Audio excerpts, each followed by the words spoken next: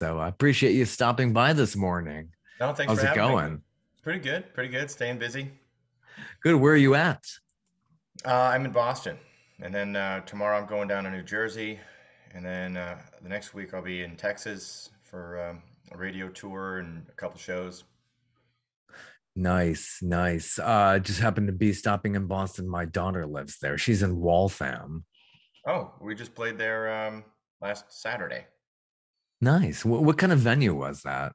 Tempo, it's like a really nice restaurant, but they have another part in the back where it's a bar and it's a big space and it's a really nice stage and a really nice room. It's a good time. Nice.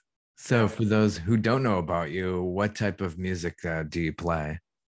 I play country music, and I would call it like heartland country music. How does that go down in places like Boston? I mean, I'm sure it's very well appreciated, obviously. Well, it's funny. People like country music all over, and there are, rural areas all over the country. So, I don't believe that country music belongs to the South. It just has been marketed that way. My dad from Oklahoma, he met my mom touring up in Massachusetts.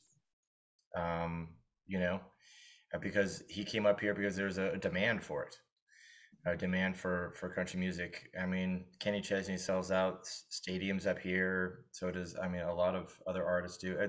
So the idea that Southern music belongs to the South is, it's just a marketing idea. Even, I'm not sure if you had a chance to watch Ken Burns' documentary on country music, but even the first country artists were, um, caricatures, hillbilly caricatures. Yeah. A lot of the songs were written by guys from New York City. Isn't that amazing? Yeah. And one would never know that without, You watching know, a doc like that. Yeah. Ken Burns. Well, I mean, little things like the banjo, right? You think, I know it was that Burt Reynolds movie, Deliverance. "Din-din-din-din-din," Oh, yeah. you think it's coming from the banjo is from Africa, Yeah. Yeah. you know? Yeah. And So few know that. I love the first episode. It was talking about the rub from different cultures, African Americans, and working class people, in a lot in mostly in the South. They're playing music together. That's where Yeah. country music came from. Anyway, Fascinating. Yeah. It's I'll like, keep yeah. going. I'll just Yeah. It really is. Those really perceptions that are built over time. And yeah, yeah, it's easy to market to label people and just box them in the corner. And I'm sure any A&R person will tell you it's like you got to easily label. So that's how you sell the records. yeah. It is what it is. Yeah, it really is. So the latest is very nice country tune, Hangover. Uh Yes, what are that lovely. single's origins there? Well, I write with a few different people that I really enjoy writing with, and whenever I write with them, I always ask, what else do you have? Because I'm always looking for a good song. I'm an okay writer. I'm pretty proud of a lot of songs I've written, but I am not afraid to record other people's songs. And Hangover came from this guy Willie Morrison, who I've been writing with, and it didn't appeal to me right away because it was so, I don't know, the demo that I heard was very, I don't know, I don't know the adjective, but it didn't appeal to me. But my manager was like, well, listen to it again, because I've been listening to it and it's starting to really get in there. I'm like, okay. So I was like, oh yeah, all right, duh, yeah, of course. But it's so Willie Morrison and a couple other gentlemen wrote that particular song, and we've been holding on to it for a while. I recorded it last May 2021, and we have a bunch of songs from that Nashville session with Bill McDermott, and there's some great songs in there. And Hangover is just a great fun party song. Yeah. It's what it is. We all need that during something like the pandemic. It just has some really fun lyrics that really kind of stood out to me. We ain't stopping until the morning light. Just Yeah. really, I just fun lyrics. It reminds me, who was really kind of tongue in cheek with was Toby Keith, and I love that song. Let's talk about me. It's just like that. That's like totally encapsulates the internet age. For sure. And the fact that a lot of us were home, it's like, well, we can't go out to bars right now, so let's just stay home. That's what basically the song's about. Staying home and drinking with a person that you care about or enjoy being around, and working on Hangover midweek. Midweek. It's so true. So true. Yeah. Yeah, it really helps. It really does in this time. Hangover. So we can get that anywhere on any of the digital platforms. Yeah, any of the digital platforms or my website, HoustonBernard.com, if you feel like downloading it and supporting a independent artist. Yeah, and there's so many. That's why I like doing this podcast. There's so much talent out there, and especially during the pandemic when you couldn't perform, you couldn't get out there. It's really nice to have like this venue at least saying, "Hey, look what's here. This is something new. Don't keep listening to the legacy or the classic artists. There's just so much out there." There's a lot of great stuff happening more and more. I mean, it's a little more challenging for artists to try to make a living doing it, but it also pushes you to be a better version of yourself and try to improve. And then not to competition is good in the sense that it helps you grow and be a better version of yourself. But it's also there's a lot of camaraderie. The more people that are doing it and they understand, and people are always reaching out to me and asking me advice, other artists that are coming up, and I just tell them what I can tell them, and mainly it's like, well, do you have any advice for me? I'm like, well, do it because you love it, not because you're trying to get famous, because that is just like, it's like winning the lottery twice. It's not Yeah. it's not an easy thing to do, especially the way the industry is built. it's Yeah. it's very difficult. There's very few people that make a good living playing original music. Yeah, that it's really tough. I mean, it's easier to just simply do the covers. That's where you're making the bread and the butter there. But long term wise, you have to establish that identity, and Yeah, you're your own writing your brand. original material is that's the way to go.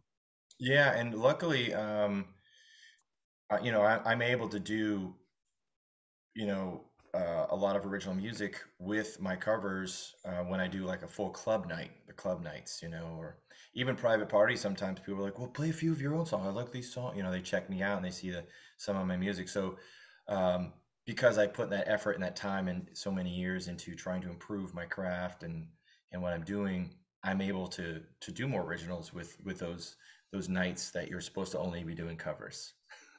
Yeah, But that's great. festivals, Yeah. yeah, festival. I've been pretty lucky. I'm working hard too, but festivals and stuff like that, I do a lot of. It's like 90% originals because I'm. If you want to hear covers, you know that's not me. Just covers, But a club night, yeah, you got to keep people interested. Play what they know. I have a couple venues. Like when I do fly out dates, there's a couple venues out in California that are just like, okay, only two originals because that's not what we do here. And I'm like, well, Yeah. you're paying pretty good. It's not like it's not like, your low paying cheap club pay. So I'm like, well, if you're going to pay that kind of money, well then I'm going to cater my show to exactly what you're looking for, and then Yeah. I'll throw a couple originals. Here's my new single. Yeah, if you need to go off to the restroom or whatever, you can do that. I'm going to do this anyway. So, you might like it. You never know. You might like, well, it's not just about the music. What I've worked really hard to try to sound good on stage, and it's more than that. They need more than that. The competition is too fierce. It's like, well, why am I going to book you? You're playing so many originals at this club, and you need more of a show. You need to engage people. Yeah. It's the interaction. So I've been really trying to work on, because I want to engage people. I want to talk to people. I want to communicate and entertain them. But I was watching a very short documentary on Bon Scott from AC/DC last night, and they were talking about how he spent 10 years getting better at interacting with the audience and connecting. And it wasn't until he got with those particular musicians that it really clicked, you know, and Yeah, that that takes time. It really does. It's a lot of hard work. you And, saying the things to the audience too. Like, what are you going to say to connect with them? you don't want to say something offensive. You don't want to sound cheesy and ridiculous, which I've done many years of. Still do. But I don't think a lot of people understand, the thought that goes behind even the between songs banter, even with the legacy artists. And you notice they always say pretty much the same thing from show to show. that's right, because it works. Yeah, You yeah, know, sometimes you try to alter it a little bit, but I think the best thing to do is just try to be your most authentic self and as honest as you can. But I think a lot, like you said, a lot of people that have been doing it 20 plus years, they're saying the same stuff because they don't have to say anything different. yeah, You know, they're loved. They've already done the footwork. You yeah. know, they've already made their peak of their career. And they can ride that out for the rest of their life. It's so true. And, it just sounds so authentic every single time they do it. It's like, and they probably said the same things thousands of times before, but it's like, it's amazing how they're able to make it sound fresh, like as if it's been never uttered before. That is a testament to their ability as performers. I like how they go, Boston, it's my favorite city. Yeah, Milwaukee, it's my favorite city. New York, it's my favorite city. I don't like. I'm a little cynical when I go to a show and they say Yeah. stuff like that. I'd rather they say something that's a little bit more true, like Boston. I love something about it. I love Yeah. your Yeah. clam chowder. I don't know, like. Yeah. Just checked out the JFK library. Come on. It's like, gonna go a little bit local here. Exactly. Or when they wear the jerseys of a local, I'm like, oh man, you're pandering. You're Yeah. pandering. I take a little offense to that, unless it's really true. Like Kenny Chesney actually likes the Patriots, right? Like actually does. But he's not going to wear a Patriots jersey in Dallas.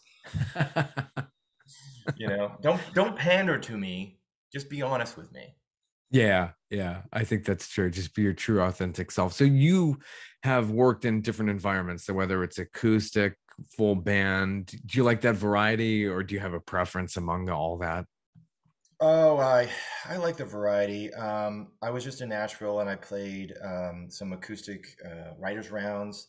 I really enjoy that, being with other writers, especially, man, there's some really good writers that I was able to see. I'm like, wow, especially they're really young. Like a lot of them are like 18, 19, and they're doing their thing. I'm like, there's so much raw talent, and Yeah. it's so authentic. This young girl wrote about her father who was in the military for her whole life, and she wrote a song for him. And I'm like, ooh. I said, how did you get during the writers round? How did you get through that song singing to your dad? Because she's like, I didn't. I broke down. And I'm like, of course you did. Because how can you sing a song like that and be so honest? And it's people in the military. It's not just about the soldiers, and that's huge, but it's also about their Mm. families that support them through all that while they're away for so long. So that was really touching. But for me, performing, I mean, I love performing with a band because I get to do less music usually and more performing. And when it's Yeah, yeah, acoustic, I really have to make sure I'm really on it and sounding good and all that. It's a lot to be able to mix all those things, musicianship with performance, and like the communication between the band and all of that, and just trying to do good and not suck. It's hard. big goal. Yeah, it is. I It love it. really is, I especially love music. It Yeah, I really love the is tough. challenge. I love the challenge of it. So, touring, do you have a lot of stuff that you're like taking on the road with you? A lot of gear? Is that really tough going from venue to venue? Regionally, because I'm mostly in the Northeast right now, and I'm heading out. I'm doing more in Texas. I'm really trying to break into the scene out in Texas. So it's more acoustic out there right now.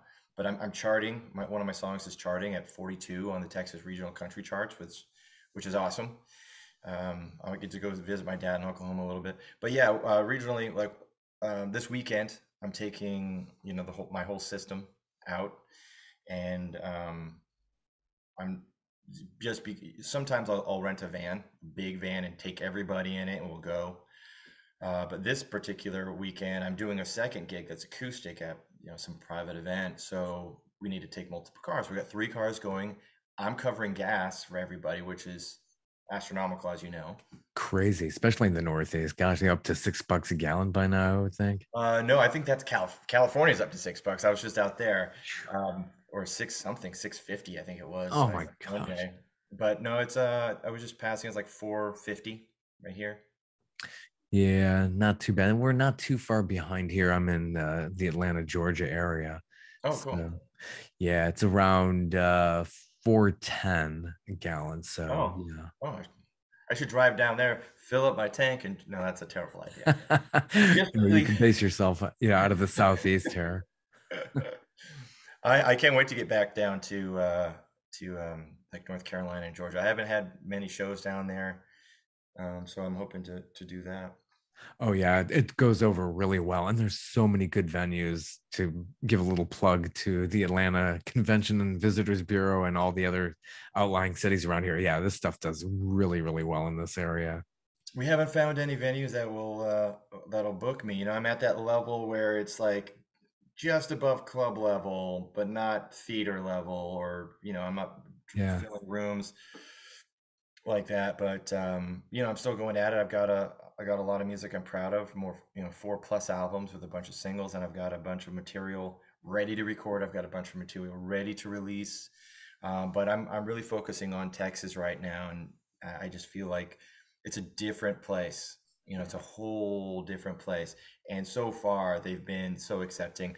I was doing a radio tour a couple weeks ago, going to all these little small towns, Comanche and Lampasas and Cool. Abilene, and I was going to the radio stations, and I was trying to get another gig. I only had like one acoustic gig, and I was trying to get another gig.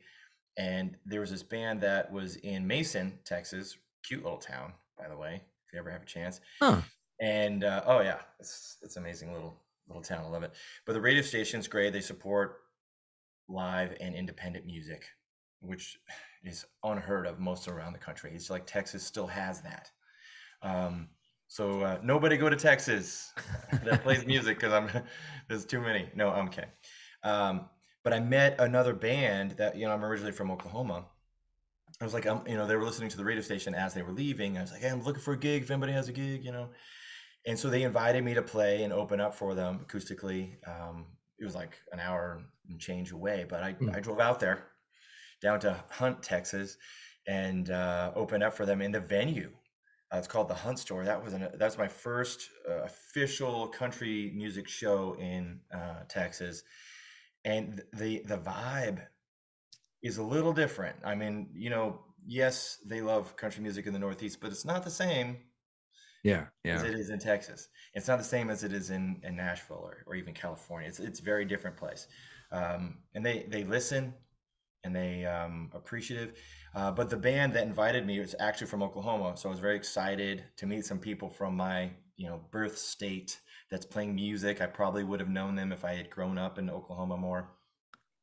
So that was very exciting. And so yeah, I did the show, and actually I'm still in touch with those guys. I like their music too, and just they've been accepting. They've been doing it for at least 6 years in Texas, and they said you can make a living here playing shows just in Texas, and your music would fit really well. They call my music traditional. I'm like, Huh. traditional? It feels modern to me, but that's maybe because I'm old. I don't know. But no, Yeah. seriously, they call it like a 90s style, because consider it heartland music, and the modern music, country music that's coming out right now is very processed. It's very pop. Um, Not to say there's anything wrong with that. What I'm saying is that that's not really what I do. So my music goes over well so far there, and I think I'm going to keep pushing. Seems And like a lot of that is coming out of Nashville these days. And it does sound very similar between tons of yeah, artists over there. it is what it is. It's like every generation needs to have a voice, and they have multiple artists. Because like my style of music, I feel sounds kind of like Luke Combs. It's just very rock, you know, very Yeah. honest. A lot of, but then you've got like Morgan Wallen, who's also very popular right now, and he's got a mix.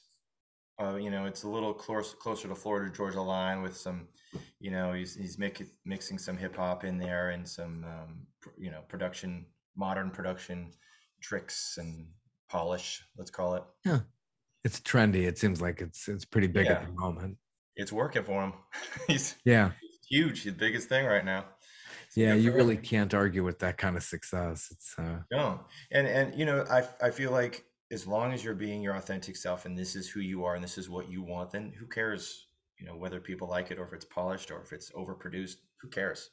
I yeah, I, I support any artist doing their thing because that's all I'm trying to do. My thing.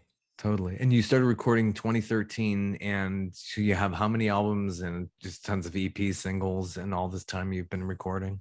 Yeah, so I've recorded many other styles of music in different bands and different projects and different albums. But for country music, 2012 I think we recorded, but released it 2013. That was like a kind of a classic style EP, and then did a full album in 2015, a little bit more modern, a little bit prog rock in there.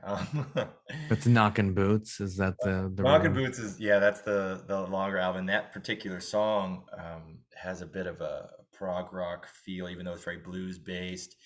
You know, halftime, and it's not something you'd hear on the radio, but that song is people love that song. I'll probably do that song next time I go out to San Diego, which is the venue we play out there. They're very pop driven. As soon as the set's done, they go right into a dance club. Like, so they want the energy, energy, energy, and Knockin' Boots kind of has that energy. If I'm going to play two original songs out there, that I think is going to be one of them. And then Awesome. after that was what did I name that? Lucky Man, obviously. Lucky Man as another EP. Very proud of that work. And then we got some label interest. I got some label interest, and I started listening to my manager more. It's very difficult to do for someone with my personality, but when I'm in the studio, I trust my producer. I listen. When I have a manager or somebody that I can trust, um, and who support me all through the pandemic without getting paid, Yeah. um, then I know for sure that this is the right person for me. So I started listening to her. We got some label interests that said, well, we like him, we like his sound, blah, blah, blah. But he doesn't sound very Nashville. So she introduced me to Bill McDermott in Nashville and said, well, let's record some stuff. So that's when I went down and recorded the first time. I think it was December 2019, right before COVID, and then I went again, recently. And so I put some of those songs into Freedom, which is kind of the fourth album EP. And then I just have singles, lots of singles, and I'm really happy working with Bill McDermott. And the studio musicians are great. It's quick. Yeah, it's still true to the song. It's cheaper. Yeah. Um, the quality is much higher. Even though I have a great band, it's a different thing, and it does sound Nashville, but it also sounds me. So I'm pretty proud of the stuff we're doing. I was just gathering a bunch of songs, trying to figure out what I'm going to record next, because I'll probably go back in December. Oh, that's awesome. And it's great to have a great producer. It's somebody who could really understand, make you feel comfortable in that space, and then Yeah, have your backup, your studio people there. So yeah, yeah, that's a win-win formula. yeah. Well, it's great. The studio musicians, like, they played on so many albums that you've hits that you've known. Like Tim McGraw's keyboard player was in there. The drummer was the drummer for Alabama, who's touring with them. People like, top of their game musicians, and they're just when they're not touring, they're studio musicians. Oh, And they're that's great. awesome. And That they really nail is. Yeah. Yeah.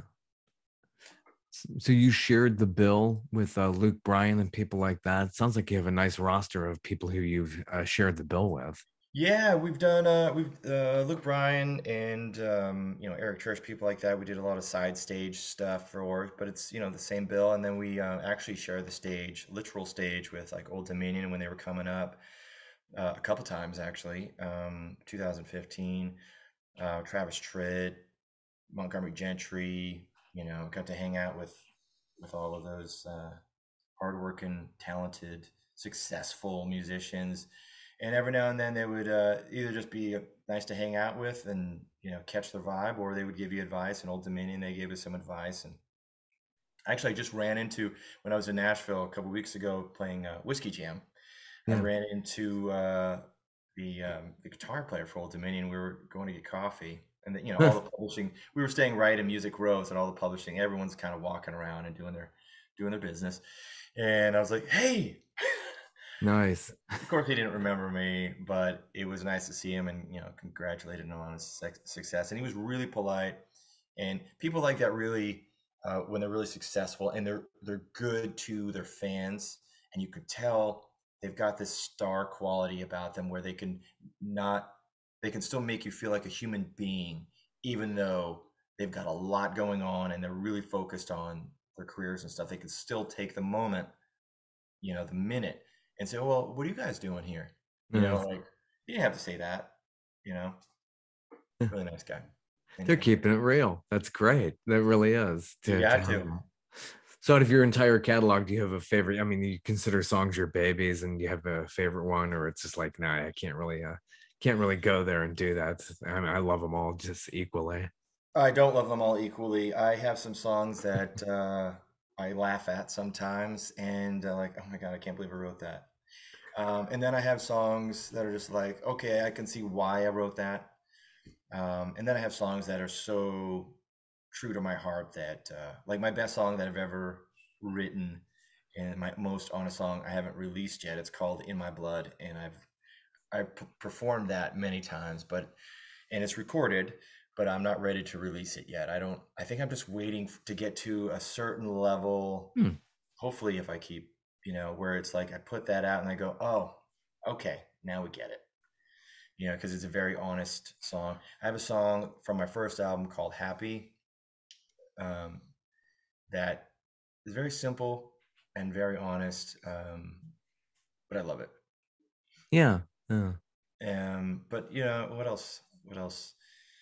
I mean, "Knockin' Boots" is a fun song to perform. I like to I like to move on stage a little bit.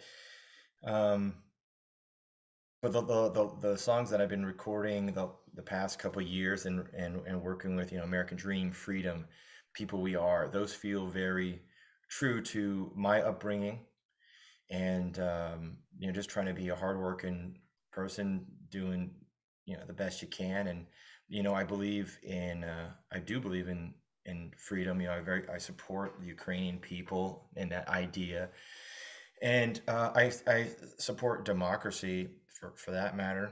And democracy comes with a lot of checks and balances, and I think if people alienate themselves, I'm all left, I'm all right, and don't listen to each other, Yeah. that's how we dissolve as a country or as anything. You have to listen. We don't have to agree, but we have to listen. You got to stop arguing. It's such nonsense. It makes me nauseous. And be kind. That's what I believe in. And so a lot of the music that I've been writing and stuff is about treating people as humans, no matter the situation. Yeah. And it's hard. It's really hard. Someone punches you in the face, you want to punch them back. You know what I mean? Right. But that's not always the answer. Why, Yeah. why did they punch Especially me in the face? Because they misunderstood me. And that's what's happening when we don't listen to each other. Everybody's in their own echo chambers. Like, all my friends think this, all my friends think this. Well, won't we meet here in the middle and talk about it without yeah. yelling, without being an ass? Anyway, So true. It's so true. It's gotten really bad the last couple of years too. It's just for sure. I mean, it has to do yeah. with, in my opinion, it has to do with people that we look up to. Like, we have to, have good examples. Yeah. Yeah. But anyway, that's the whole thing. But a lot of the music kind of resonates about being kind, and I think that has to do with the heartland music I grew up with, working hard, trying to do the right thing, taking care of your family, your friends, and just trying to bring some peace and positivity to the world. And that's really what I really love about the music that I'm putting out now. Good. And speaking of your roots and everything like that, you grew up in Norman, Oklahoma. Yeah, I was Is born in that yeah. Oklahoma, and then my dad was a musician, a broke musician. So he had two kids, and he rejoined the army, and we ended up in Alaska. So I grew up there for a while. When my parents split up, my mom took us back to Massachusetts.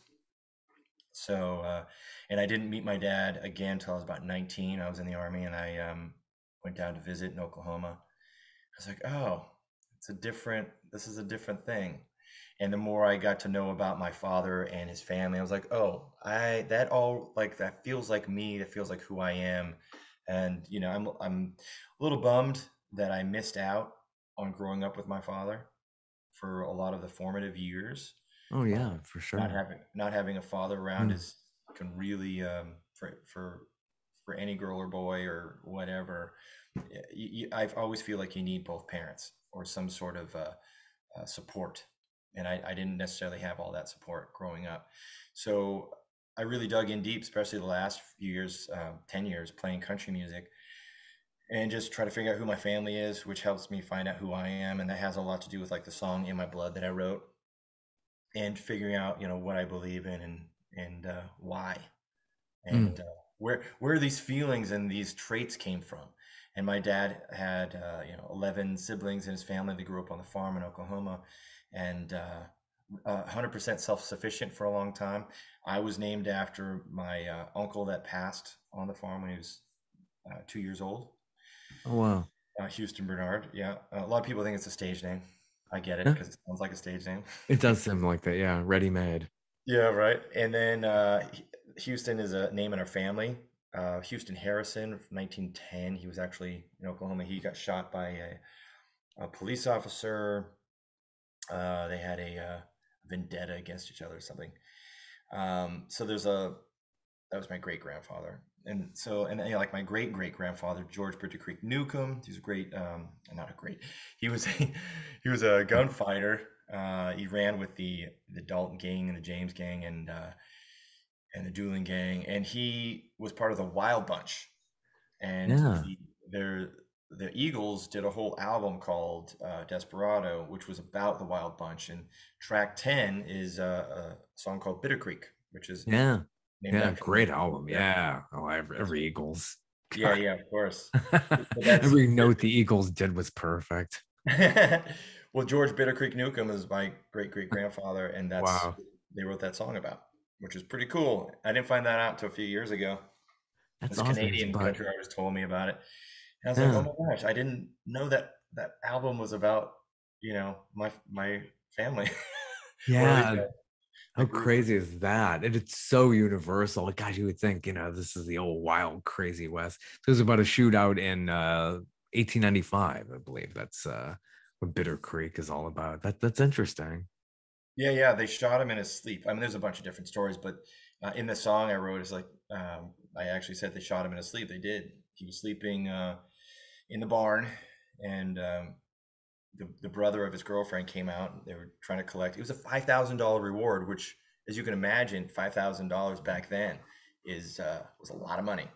Insane amount, I'm sure. Yeah, Wow. but I Crazy, mean, crazy they're breaking risk. the law. I can't condone all that, but it was over 100 years ago, so I got to give them Yeah, a. time heals a lot of those wounds. I It's, don't you know can all the imagine. details. I wasn't there. It's It's interesting. so true. So your dad and uncle were into music and Yeah. they got a little bit of a history there. Yeah, my Reba McEntire recorded one of my uncle's songs, Muddy Mississippi, on her 11th studio album, I believe it was. And my uncle was, my dad sings and stuff, but he was mainly the bass player and support for my uncle, who was, the A-type personality, was pushing everything, and they toured for many years. And even till my uncle's death back in 2003, he was still in music, and he was writing a movie actually about our great grandfather and writing a soundtrack to it and everything. But yeah, they backed up a lot of different acts. Tanya Tucker, they were one of her first backup Yeah. band. Um, Wanda Jackson, who's, what do they call her? She's the first lady of rockabilly, Yeah. something like So you got that. some serious rockabilly influences there too. Yeah, and I also grew up, like, my main influence musically was Elvis. It was very rockabilly. Oh gosh, yeah. Um, and they toured with who else they toured with? Who was on the same label as Elvis? Um, The tour of Sleepy LaBeef and Sleepy people the like Beef. that. Yeah. Exactly. Yeah, Yeah. How toured cool with him is for a while. that? It was really cool. And I saw him when I was about 13 years old at there's a venue here that I wanted to play for many years. He's like, someday you'll be up here. And I was like, a few years ago that finally came true. I would actually be able to, and I performed on that stage 3 times now. Very excited about it. Yeah, so the Rebel Brothers were pretty big back in the 70s. So Yeah, as a touring act, yeah, and things were different. I'm not saying positive or negative, but they were different. Like the Rebel Brothers, like they're from the South. Even though my dad definitely leaned left, probably during that time. Um, things change as you get older too, but the idea of a rebel or Southern, like it wasn't as as we've learned, there's a whole different view of it now. So they used to dress up in rebel uniforms or something, and I'm wow. like, yeah, I'm like, all right, that wouldn't go over today, I don't think, Not at but all. not at all. No. Totally would. I mean, Wow. I think it's good to be, in my opinion, good to be conscious of how people are feeling, and be respectful of how people are feeling. But I think there's extremes in every direction that is not helpful. So I think Yeah. over wokeness, Yeah. over racist, or over Oh my gosh. Yeah. it's like, let's meet somewhere a little closer. I'm a little over here. I'm not over here. I'm over here. So, and I feel like everybody's feelings and opinions are valid, but let's try to listen to each other, and maybe we'll find something out. Maybe we'll learn something new. And I think that's what was great during uh, the lockdown, especially, is where we didn't have much to do. And so a lot of us were searching and listening and getting perspective and just trying to figure out, that's why a lot of people have left jobs, right? During that time, because they're like, you know what? I've been working my butt off and I don't even enjoy this. What am I doing? Let me Right. rethink. Yeah, I have a second to breathe. Let me rethink. What do I want in my life? That's Yeah. what that's what happened to me too. I had taken over a 5-star spa, and because of COVID, I was like, you know what? I don't necessarily want to be working this hard, you Yeah. know, doing 80 hours a week worth of work. Uh, Let me get perspective. And I think by listening and looking inside and listening, listening and listening, people can find perspective, and maybe not be so angry about stuff. Yeah. You Hopefully, feel a little fingers bit more crossed, happiness. it does get better. Yeah, absolutely. You got to work it. Yeah, totally. Totally. Well, I really appreciate you stopping by. And Well, thanks for having me. I hope I didn't blabber on too much. I love it. I love it. I love getting in the, and finding out how all the sausage is being made in these times. So that's great. I really, really appreciate it. And best wishes. And where can we find you online again? HoustonBernard.com is the best spot. And I'm on all the socials. Cool. Spotify.